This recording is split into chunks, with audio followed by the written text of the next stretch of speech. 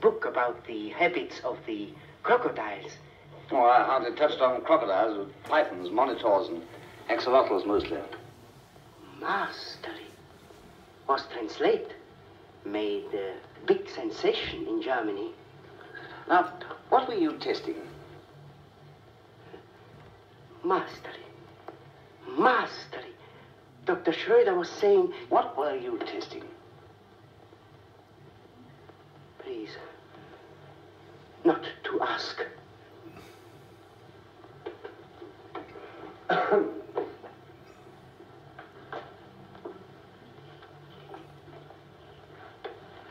A cigarette. Thank you. No.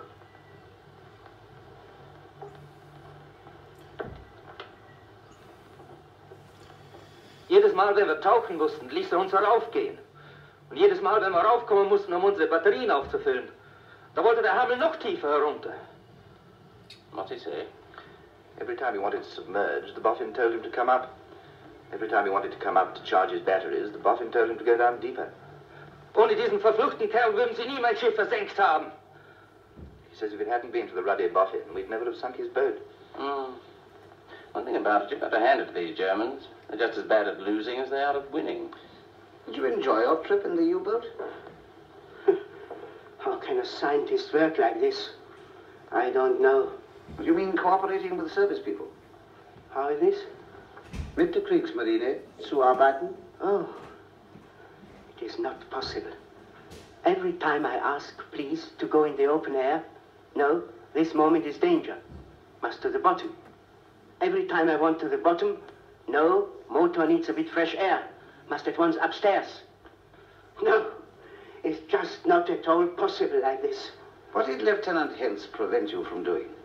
Well, with the infrared there, I was just about with this little, you know, how shall I explain it to you, this little... No! Coffee? No! No! No! What were you testing? Now, what were you testing? Please. My daughter is still in Germany. Yes. And her dad is still in England.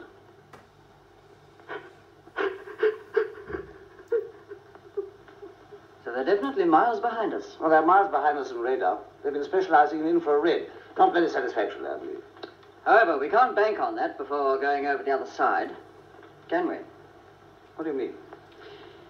We must know absolutely everything about their radiolocation.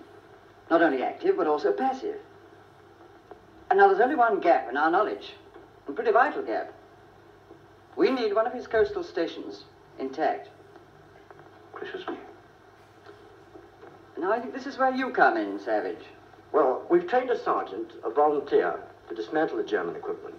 We feel, however, that perhaps some vital information might be gleaned on the spot by someone with your knowledge and experience.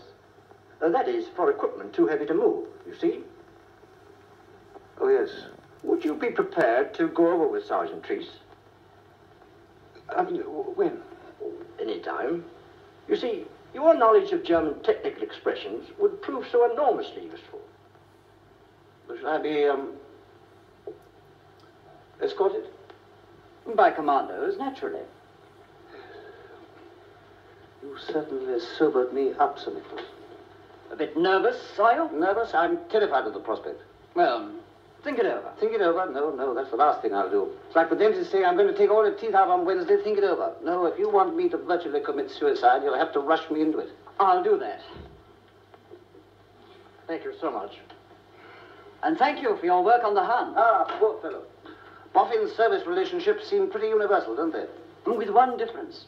We'd never admit it if we were captured. No. Don't talk to me about being captured. The interesting thing about dropping by parachute is that for a moment everything is chaos. You feel the breath is being snatched from your body before it has a chance even to be inhaled. And then, like a flash, a complete contrast. Perfect peace and quiet. The thousands of little fields stretched out below you, looking pretty and meaningless.